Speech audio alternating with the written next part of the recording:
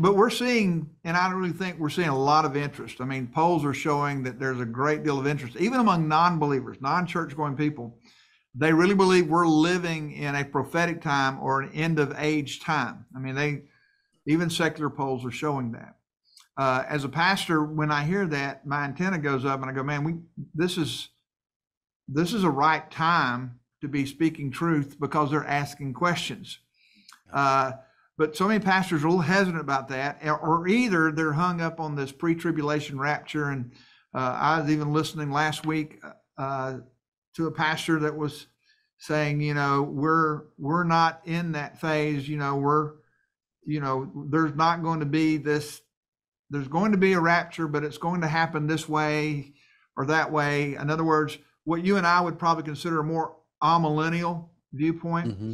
And the one straw man that I call straw man that gets thrown out there, the rapture didn't even get to start talking about until John Darby talked about it. And I said, well, actually, that's not true. Paul talked about it. So that was first century. So when you hear these things, Jeff, how do you respond to that? Why is the pre-tribulation? Why do we see it as biblical truth and not some myth out there? Yeah, I mean, some people look at the pre-trib rapture, meaning that Christ will come and rescue his church before or pre-tribulation, that time of 7 years when God's going to pour out his wrath on planet Earth. They look at that as sort of a passing fad or a trendy kind of thing.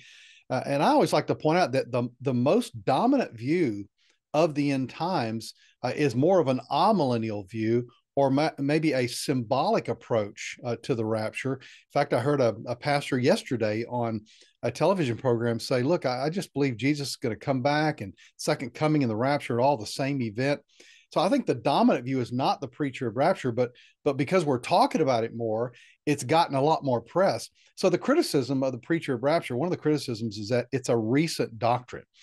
And anytime you hear someone say something like that, you have to look at church history, because the past 2,000 years, if you want to determine what you should believe by looking at church history, you're going to be all over the map. In fact, you get up to about 1500, and the doctrine of salvation by grace through faith, which is a core belief in Christianity, was not popular for 1,000 years. When the Catholic Church was in charge and instigating indulgences and works-based salvation. Long comes this guy named Martin Luther, and he protests, which is why we're Protestants, against these half-truths, these lies, and that they're propagating. And now we believe in grace through faith. Well, if you'd have been 1492 and you'd have said, what's the most popular Bible doctrine? You'd say, what's works salvation? And then along comes Martin Luther. You say, no, that's a new doctrine. We don't want that. So we can't look at church history and say, well, all of a sudden here comes a pre-trib rapture belief. That's something new. What we really have to ask ourselves is not what does church history say, but most importantly, what does the Bible say? So we can really cut through. That's the great thing, Bucky, about being a believer, is you can cut through all of the fog of history and go right back to God's word and say, what does the Bible say? So I would say this about the pre-trib rapture. Number one is that you look at the pattern of God's deliverance in Scripture. You look at Noah and the ark, that before the judgment came, God rescued Noah, made them safe. You look at Enoch, who was also raptured prior to the flood. And then, of course, you have Lot in Sodom and Gomorrah.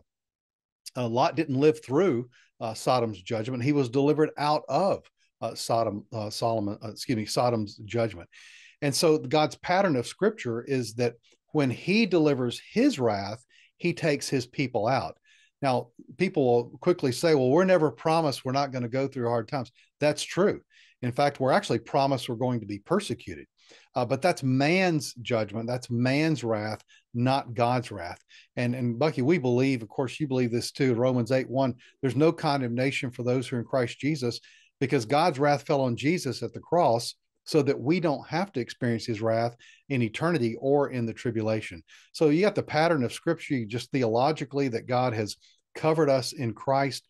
You've got the promise of Jesus in John 14 that he's going to come back and take his bride home. You've got the prophecy of Paul in 1 Thess, and you've got the portrayal of the church in Revelation, where we're portrayed in Revelation as not being here during that 7-year period. So Pre-trib rapture, recent doctrine. Well, if you think 2,000 years ago is recent, maybe, but they say it's an escape clause. I just go, well, sure it was. It was an escape clause for Noah, escape clause for Lot and Sodom and Gomorrah. So yeah, it takes a lot of heat. But then again, I encourage all the listeners and hearers just to say, what does my Bible tell me? Go back to the scripture, you'll find the answer. And for those of you tuning in, we're talking to Jeff Kinley, author, podcaster, speaker, and so you can certainly find out a lot about him on jeffkinley.com.